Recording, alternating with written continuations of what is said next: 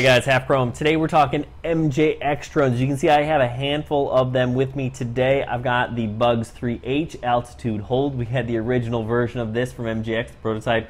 Turns out they made it. It's awesome. I've got the Force 1 F100, also known as the Bugs 3. This was basically the original. Got things kicked off. Why'd they start with 3? I don't know. I got a couple of minis back here, the B3 Mini, the EX2 Mini.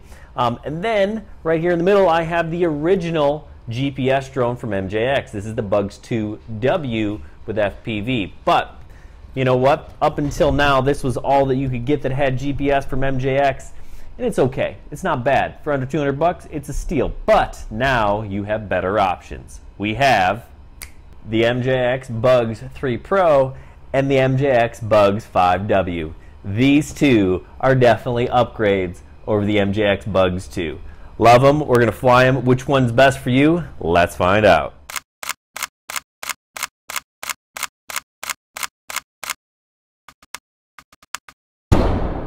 Okay, so off the bat, what is different between these two? You can see that the Bugs 3 Pro is larger. It has beefier motors, it's bigger, it's more powerful. I have the option of two different cameras. I can use this 1080p or I can opt for the wider field of view of the 720.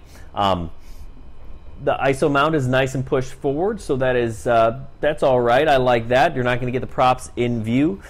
This one here has one camera option. It is a 1080p camera. What is nice about this one is there is a servo motor in here that'll move this tilted up and down. Now it is not a gimbal, all right, so it's not going to stabilize for you. It does not have electronic image stabilization. It's smaller, it's a little bit more nimble, but neither one of these is quick or as fast as the original Bugs 3, right? These are built to be stable GPS drones, and they are. It's really what you want is to see these guys in the air, so let's get them both up in the air. You can see them in action. We'll show you the pictures from the camera. Here they are. We're doing a stability test, and you can see the one in the back is moving around. That's the Bugs 3 Pro. The 5W is definitely a little bit more stable. It's a smaller, lighter drone, has the same motors as the original Bugs 3, which means it's got some zip, but both of these have been tuned down a little bit, so don't expect to be flying fast and furious like you can with the original Bugs 3. They are made for taking photos. So here they are zipping around. Now they do move. They are lots of fun to fly. This is the Bugs 3 Pro, and we're going to take a look at the Bugs 5W here. Again, both of these are fun drones to fly. Nothing wrong with either one of them. Right now we're looking at some video from the Bugs 3 Pro. This is the 1080p action camera. You'll see that it does not have stability, so you're going to have to fly nice and slow if you want a solid, crisp picture. We're not doing a very good job of that here. You'll see there were some artifacts there as we flew into the sun a little bit, which is something you'll see on a lot of drones, even some of our more expensive ones. Now here, this is the video from the 5W. You can see we're tilting the camera down. That is not something you can do with the Bugs 3 Pro. So added feature, pretty nice. In terms of quality, I think the quality on the Bugs 3 Pro camera might be slightly better, but you know what, they're pretty close. Both of these drones fly with the new Bugs Go app, which is awesome. Okay, so let's talk about the new MJX Bugs Go app. It looks a lot like the DJI Go app, and I'm pretty sure that's done on purpose. The good news here is that it has a lot of functionality just like the DJI Go app.